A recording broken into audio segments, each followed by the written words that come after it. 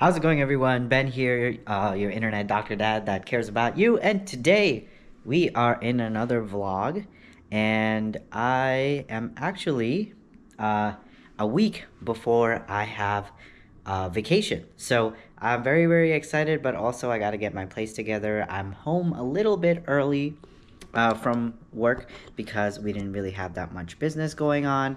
Um, but we have quite a bit to do, and my job is to clean up all the nasty dishes that have accumulated in the week and just get my place ready before I have to drive down to Atlanta this weekend. Something else that I want to note before I go on for the rest of this vlog is the way I speak about my job is going to be different from here on out. But at the end of the day, I'm still a doctor. I do a lot of doctor things, so I'll be talking about how, like I've always done in my YouTube channel, I never gave specific medical advice or share specific stories, but I will talk about what it means to be a doctor, what it means to be a psychiatrist, and how my methodology of, advancing health equity for everyone. But the reason why I have to do this is because, unfortunately, and I'll also not be mentioning any like organizations I work for, unless that organization like has a big social media influence and is okay with me doing that. And that's because certain policies are in effect, which limits my ability to be vulnerable with y'all. It sucks, and I don't like it. But at the same time, like, I want to end up one day taking care of you all and not be bogged down by these organizational roadblocks that exist. But at the same time, I have to protect myself, and I'm already pretty isolated. I'm not going to lie. I feel like I can't really trust a lot of people, and I feel like I constantly have to protect myself, and this is the way I have to do it, unfortunately, because I don't think other people are actually advocating for me. Especially people in power that I should be looking up to, but these people have other motivations.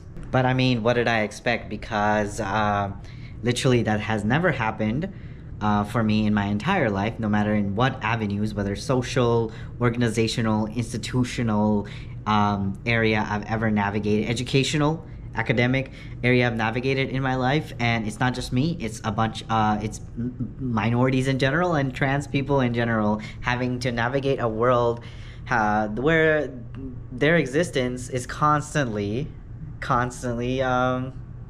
told to not exist. So that's just how it's gonna be, but that's not gonna water down any of my content, because I'm still gonna be authentically myself and be vulnerable with you all, but using language that protects me.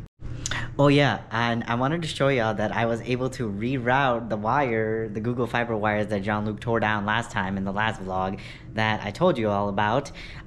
So what I did is I bought extra Google Fiber wires, and I routed them this way with clips. I decided not to do over the ceiling again because I'm afraid he's gonna bat at them when he has his zoomies and take it down again. But whenever they're down on the ground, he's not as interested. So I routed this out. No one's gonna know.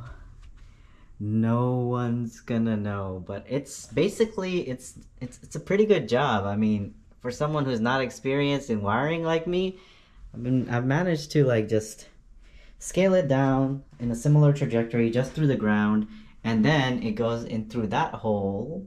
Where is it? Where's the hole? Right there. That hole, and then it goes to the kitchen's laundry room. And if I open it up, it goes in there, goes out there, and connects to the Google Fiber wiring housing up there. So the only thing that I'll need to clean up is these bunch of wires back here, because I got the 100-foot. I didn't want to run out of space, because for some reason Google Fiber wires They're hard to cut and then glue together like other wires. You can do that. There's like systems to put that in place, but Google Fiber wires lose their efficiency if you do something like that. So I won't be able to do something like that, so I have to get a bigger wire. If you're wondering how long that wiring process took me, let's just say let's just say it wasted 2 days of my life. Yeah, I love my cat. I love him. He's my best friend. I love him. Y'all, so I need to show y'all something, and it has to do with this guy right here. But I just sat down to read some medical literature because I like being well informed. I like learning new things about medicine that's often not taught in medical school or during training. And this man, as soon as I sit down, sits on top of my mouse pad. And today I was planning on brushing up on one of my weak areas, which is neurology. And I've learned so much the last couple of weeks because I have been involved in neurology work right now. And he just doesn't want me to succeed, apparently. So one thing people ask me all the time is that, Ben, you're a doctor now. You're not in school anymore. Do you still have to study? And the answer is actually yes. Medical school only looks at the basics of the fundamentals of practicing medicine. But because I am specializing in a specific specialty, and the fact that within that specialty, I want to specialize even further on certain passions that I have and become an expert in those fields, I have to take time outside of work and outside of my general training to read up on medical literature and self-educate myself. I also do this so I can educate y'all in my informational YouTube videos. So that's why I take time every day for maybe a couple minutes to brush up on new concepts, new topics that I don't see during my training usually, and just it's just good practice to be a doctor that does this, and it ends up benefiting patients in the long run. Also, for the folks who don't know this, because I'm sure like many of you who watch my videos, actually most of you who watch my videos are not in medicine, I have to take board exams every couple of years after I get board certified in my specialty. So let's say I get board certified in like family medicine or psychiatry. Every like 5 to 10-ish years, I have to take a board to keep my specialization. And it's made so that medicine is always changing. Yes, the stuff that I learned in medical school, that'll always stay where it's at. That's the fundamentals. But when it comes to advancements in medicine, it literally happens in like months to years. So this allows, these board examinations allows me to keep up with the emerging new medical treatments that's arrived, but also like it allows me to specifically focus on not forgetting any of the things that I need to know to practice good medicine, because so much of medicine is providing a service, but at the same time, I need to make sure that I retain that information. Yes, Jean-Luc is gone, so then I can actually study now. Oh my gosh, it's like 8:30-ish already, and I've not really done that much today. Like, I did my little studying after Mr. Yuha left, and then I cleaned up a little and folded some clothes, but time moves so fast. I kind of want to show y'all one of the books that I've been reading to brush up on my psychopharmacology, which is essentially the fancy word for drugs that we typically prescribed in the psychiatric setting / medicine and neuro, but mostly psych setting. And there's this really cool book, and I want to show you how intuitive it is, because I've never seen a medical textbook that's been this well articulated, especially for more visual people like me. So this is technically the Bible for a lot of psychiatrists. It's called Stahl's Prescriber's Guide, and essentially look how thick this book is. It's very thick, and it has about 180, 70 something drugs listed in this book, and the amazing thing about this book is that it tells you indications to use a certain drug, why you should prefer it over other drugs in the same class. A lot of these things might sound like foreign to some of y'all who are not in medicine, but these are things I consider when I am typically thinking about prescribing a certain medication to a patient. When it comes to like their lived experience and what they're comfortable with. It also talks about side effects, contraindications, why you shouldn't prescribe it to a certain population, and it also like takes into account special populations like the elderly, people with kidney failure, and like liver toxicities, because not every patient can tolerate a specific drug. So I love this book, but what I really, really, really love about this book is that I've never seen a medical textbook like this. But let me just go to a typical drug here. Yeah, okay, so this drug, let me see if y'all can actually see this first of all, because my camera decided to okay, so this is for chlorpromazine. It's a type of first generation dopamine antagonist drug, which we typically prescribe for people who are going through like psychosis. Look, it has these like, it's color coded.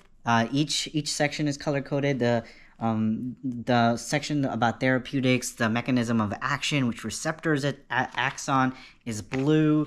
Little icons here, like the gear icon here, tells me how the drug works. Like, it is so good. The half-life, another fancy term that I typically consider when I'm prescribing a medication. It even has like these scales for the side effects, but like, let's say that one of the side effects is weight gain. How much weight gain are we going to be seeing? Typically, if a patient experiences side effects from this drug, and sedation, like if people get drowsy on it.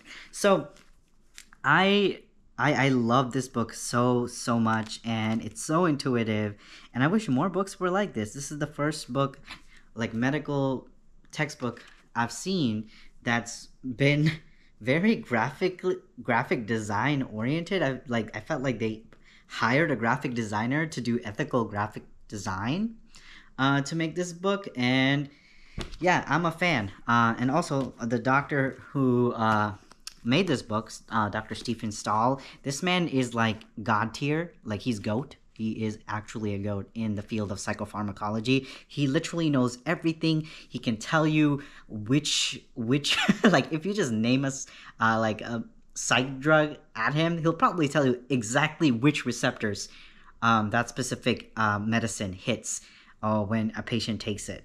So yeah, I just wanted to share this with you. I know it's a little nerdy, but I've never had since medical school, honestly, I haven't really read that many textbooks because I hate textbooks. This one I'm gonna read from top to finish, in addition to the Diagnostic Statistical Manual version 5, which is the Bible for all psychiatrists for diagnosis. So yeah. Whew. Hey y'all, I just got back from work, and this was the fit today. I'm really living it up. I'm really living up the fresh doctor vibes. But I wanted to show y'all something. Lately, I've been carrying this bag because I saw one of my my coworkers using them, because she's a neurologist, and she was carrying all her instruments in a fanny pack, and she looked like so cool doing it. And I realized I bought this originally for my vlogs, so I can attach the GoPro to the strap and bring the tripod with me in this bag. But I've been carrying my neuro instruments and my stethoscope in this bag, and I'll show you some of the cool things that neurologists use. Even though I am training in psychiatry right now, I don't think a lot of people know this, but psychiatrists at the end of the day are doctors. So we do need to know how to diagnose medical conditions in addition to psychiatric conditions. No, we do not specialize in specific medical, illnesses, but I need to have an understanding of the basic criteria, because there's a lot of psychiatry overlap with specialties like neurology and internal medicine. So I have to have a good background of that. And you'll know if you ever go to a psychiatrist and you end up taking a specific type of drug with a specific side effect, they'll always run some labs on you. So that is why I am currently getting some training in the field of neurology. But let me show you some of these instruments because I think they're super rad. Also, let me just move y'all up a little bit. Also, super quickly update before I show y'all the instruments. Quick revert to the old call out to the old vlogs that I've made in the past couple of weeks. I know I dunked on these bars in the last vlog where I talked about them smelling nasty, tasting nasty, and I hate them. Well, turns out when you're starving on the job, when you have like large 12-hour shifts and you don't really have time to eat nor the appetite, these things taste like they taste like Cornish hen that's been drizzled with gravy made with turkey fats and decorated with mushrooms that you can't find at a regular grocery store. So yes, I am a huge fan of these, especially when I'm starving. I'm sorry I dunked on you. Yes, you do taste terrible when life is pleasant. But when you're at work, surprisingly, I love these. And another update to the last couple of vlogs that I've done. Fig scrubs are amazing, but those charcoal ones that I was a little sus about, they are super sus. They're like extremely loose, even though it's the same size as my other ones. So there was definitely a quality control issue there. And that's ridiculous because I spent almost $80 on those scrubs. So I know Figs is already a pretty controversial brand. But yeah, if I'm gonna spend that much money on a pair of scrubs, I expect to get good quality every time. Anyways, let me show y'all these cool neurologist instruments that we often use to do specific exams. And the first thing is the classic tried and true stethoscope. Yes, psychiatrists will also use a stethoscope. If you've seen a psychiatrist ever in your life, you probably saw them in an outpatient setting, and it was probably for a more bread and butter diagnosis like depression. In those circumstances, we will not be using a stethoscope. But like I've said, at the end of the day, psychiatrists or doctors, we treat a lot of... Jean-Luc, please, no, back at it. Having a cat life. But usually we use the stethoscope in other medical conditions that has overlap with psychiatry. Jean-Luc, please, baby, no. He knows every time I'm talking to the camera that he can be bad because I'm distracted. But another really cool thing about the stethoscope is that you can actually use the head of the stethoscope as sort of a reflex hammer to test out a patient's reflexes, especially if you forget it. It doesn't do a tremendously good job, but you can. Oh my God, he is going... Okay, back to what I was saying. So for me to demonstrate, and usually this is not recommended. You should only really do it in a pinch because it can damage the stethoscope head and the quality over time if you keep using it and smashing it. Can destroy the tubing. Stethoscopes don't last forever and they don't always work efficiently.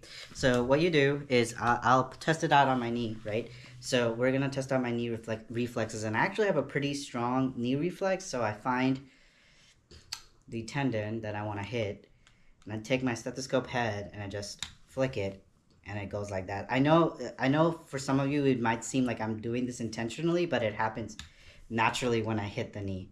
And that's a really cool bread and butter way to use the stethoscope in a pinch as a reflex hammer. Super cool. All right, next instrument, the reflex hammer. So if you watch TV or the media or like any form of like media, television, where you see a doctor testing someone's reflexes out, you typically don't see this kind of hammer.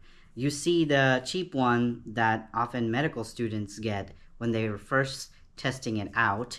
And those ones are usually just for eliciting reflexes in the average individual. But when you are on a neurology service, or if you have a patient that requires like really good documentation of whether or not they're eliciting their reflexes, like let's say we are concerned for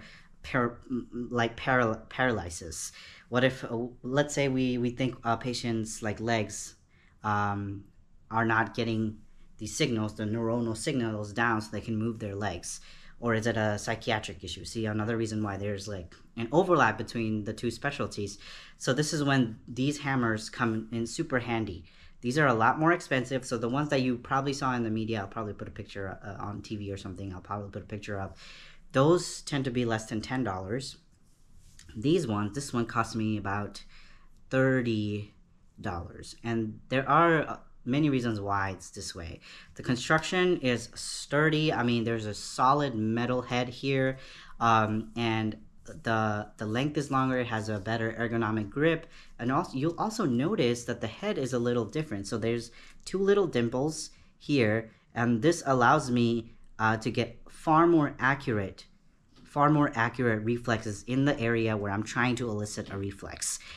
Also, because this head is made out of metal, it has a lot more gravitational energy, which allows easier force to elicit reflexes. It's actually not about hitting someone like this. It's actually about the flick of the wrist. You kind of just let the hammer do its natural thing, and it'll bring out the reflex. So super cool thing. Also, the point down here, that's to test pain and temperature. So you can put the metal against someone's skin and ask them, is it hot or cold? If they tell you it's hot, obviously we need to do some more testing. If they tell you they don't feel anything and it's numb, we definitely need to do more testing. So that's another benefit to this hammer. Another thing that y'all probably don't notice here, but I'm going to show you, is this end, this pointy end. I've shown y'all how the point looks right now, but it actually twists off. And when you twist it off, taking its time, when you twist it off, it's a little brush. Do y'all see this? It's a little brush, and what that allows me to do, it allows me to test for light touch. So I'm not putting it on my face, but you can test for light touch with this little pin extension. And that's another sensory modality that you test out when you're testing someone's neuronal pathways in their peripheral system. So yeah, wait, do I have another instrument? Yes. So that's pretty much it for the reflex hammer. And then we have the magic tuning fork. Yes, musicians and music teachers and music class is not the only place. I got some ink on this. It's not the only place where you use a tuning fork. You actually use it when you're testing someone's neuronal activity and their signal transduction. And that is because the tuning fork has a lot of different things that you can test a patient's senses with. So obviously the most obvious one is, I don't know if y'all can hear that. You can test someone's hearing. Yes, I hear them on both sides. But another thing you can test with the tuning fork is if you hit it, it's vibrating. You put it on a bony prominence that a patient has and ask them, do you feel the vibration? And that allows us to test vibration sense, which is another form of sense that we have neuronal tracts that go down. And the last thing you can do with the tuning fork is similar to this one, but I think this tuning fork does a lot better, is you can place it against the skin and you can ask if it's hot or cold. And yeah, actually it's very, very cold. It's a lot colder than that one over there. So yeah, tuning fork, super, super handy neurologist gadget bag item. Good morning, y'all. I know I look a little musty right now, but that's because I just finished this neurology service that I did, and I start my week of vacation. So I'll be going down to Atlanta for the rest of the week. But I realized recently that my car's tires lost a little bit of pressure and I want to put more pressure in. Well, I've had this air compressor for the last 4 years. It's an excellent air compressor. It works really, really well. But Unfortunately, what ended up happening during my move when I packed all my car with all that stuff, the head broke. So the cigarette lighter head, which honestly, why do these still exist? But the cigarette lighter head broke, and that made me really sad because this thing was like 40 bucks. So we're gonna try a little bit of an experiment because I know that these cigarette lighters use 12-volt energy, and I have this car battery, like car battery, charger that's also 12 volts. Hopefully I don't electrocute myself by trying to be an electrician with no experience. But what we're gonna try and do is that I tore this apart. So this is the fuse is no longer in here, and these are the two heads of the cigarette lighter. So we are going to try and attempt to see if I plug this in to this and into the charger, if the air compressor will work. Okay, so now I have the positive fuse, the fuse on the positive terminal, just loosely hanging in there, and I'm gonna take, ooh, I'm scared. Everything's off. Nothing's plugged in, so I won't die yet. Okay. Alright, y'all, so I decided to take a little bit of sidetrack, and just as an extra precaution, I put electrical tape around all the metal parts that I will not have contact with, metal on metal, so I am safe even with wearing gloves. I know this will probably not kill me if I do get electrocuted, but let's be very, very safe in this process. I know what some of y'all are thinking. Dr. Ben, you are ridiculously ambitious. And that is true. That's why I decided to go into the field of medicine. I want to be an expert in everything to my own faults. Okay, update. It's been about like 15 minutes since I'm trying to dilly-daddle it to see if it works, and it doesn't. So I am not the electrician expert that I thought I was, and people are probably gonna make super fun of me, but that's okay. Then I tried to go down the wire and see if I could expose some wiring so I can try a new schematic, and turns out I didn't have a wire stripper, and I was like, okay, I'll use a pair of scissors. And this happened. I accidentally cut off the entire positive copper wire. So this idea to try and fix was a sham. I wasted like 45 minutes of my life. Nope, probably an hour of my life. But that's okay. We are just gonna buy a new one. This one's already like 4 years old, so it's time. Yeah. Sometimes, like I've said, I girl boss way too hard, and this is one of those times. Alrighty, y'all. It is the day where I drive 5.5 hours to 6 hours to Atlanta. I'm already late. I ended up sleeping in when I really wanted to just wake up at 6 a.m. and get to Atlanta by 2 o'clock to go to my friend Feroza's pool party. But I ended up sleeping till like 9 a.m. So those plans are kind of ruined, but I still have time to get to my friend Eliza's going away party. She's actually going to law school over at CUNY in New York. So I'm just packing as much as I can, as quick as possible. I mean, just putting a bunch of underwear, some swim trunks, some t-shirts, some pants. I'm going to Savannah, Georgia, so it's going to be very beach and very hot. So not taking anything too crazy, just enough for me to get through the week. Alright, y'all, that's pretty much it for this week's vlog. Oh my gosh, I'm very late. It's noon now, and I wanted to leave by like 8 o'clock in the morning. I didn't realize how much packing I would have to do.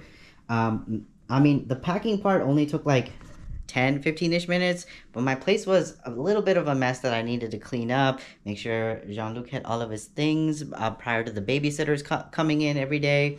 So it ended up taking so long, and then I got lazy, and then now it's noon. So it's gonna take a hot minute for me to get to Atlanta, but hopefully it doesn't take too long. Anyways, I am so excited to be unplugged for about a week and just enjoy my time, not think about anything, and then just relax by the beach in Savannah, Georgia.